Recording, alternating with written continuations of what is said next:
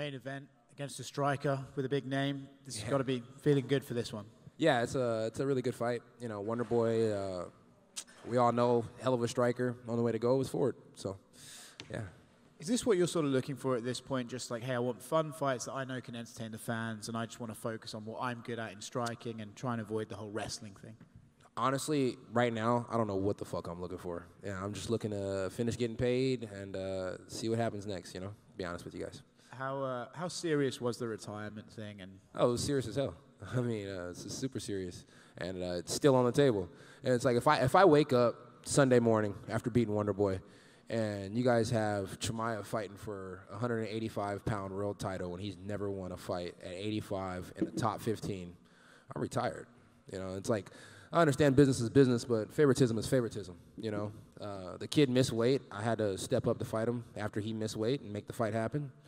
I shouldn't have had to do that, but I did what I had to do. I did what I was supposed to do for a company man, so I'm sitting here telling you guys now. Certain things have to go certain ways. If they don't go certain ways, if we don't get what we were promised, if things that we talked about aren't honored, yeah, you might as well just go ahead and give me my resignation papers and let me go home and fucking smoke weed and play video games for the rest of my life. Open up a Twitch, see how I do. when you say things were promised, so that was like during the negotiations for you to fight that Saturday? Or? I said what I said, and you know what I mean. Is it just about him in particular, or is it just sometimes in the sport you see guys getting opportunities that aren't necessarily fair? Just in the sport. Like, you know, it's like, I remember when you guys remember I was bitching about the video game about a couple years back, right? I got told, I don't make those decisions. It sounds good, but, you know, who the fuck makes those decisions then? If I wake up the next day and this guy who's been in the organization for a very short amount of times in the video game, at the time it meant a lot to me. Now I really don't give a fuck, you know? Same thing. You got a 17-year-old kid. You guys thought his clout was amazing. You thought his story was wonderful. You put him in the game before he even got a UFC fight. Same with Bo Nickel. It's just certain things that just don't make sense. At the end of the day, if we're here and we're here to be fair and we're here to be even, everybody should have a fair chance. We're fighters. We fight for what we want. We should all be able to fight for what we want. We should all be able to get the same things if we're all fighting the same way. That's just how I feel. But I'm not here to bitch. I'm not here to complain. I'm just here to do what I feel like is right. And if I feel like something's not right, I will move the fuck around, because that's what I do. And it's an interesting thing to discuss. I'm curious, was this something that you always felt and you were just like, no, or is it that last fight kind of put things into perspective, like, damn, I mean, people get favoritism here? I've always felt like this, but at the end of the day, I'm going to do what I'm supposed to do as a company man. But that being said, you can only work for somewhere for so long before you start to feel some type of way. And I always feel some type of way. I just keep my mouth shut.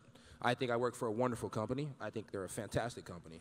I just think that sometimes things get done, probably not intentionally, just probably because it makes sense business-wise. But then for us fighters who are a part of the business, we get stooped on, we get fucked, and we tend to feel like, God damn, why did we get done like that? So maybe I'm just finally feeling like, why did I get done like that? But that being said, I'm not fucking complaining. I love where I fight. I love how much money I make. I love how often they let me fight.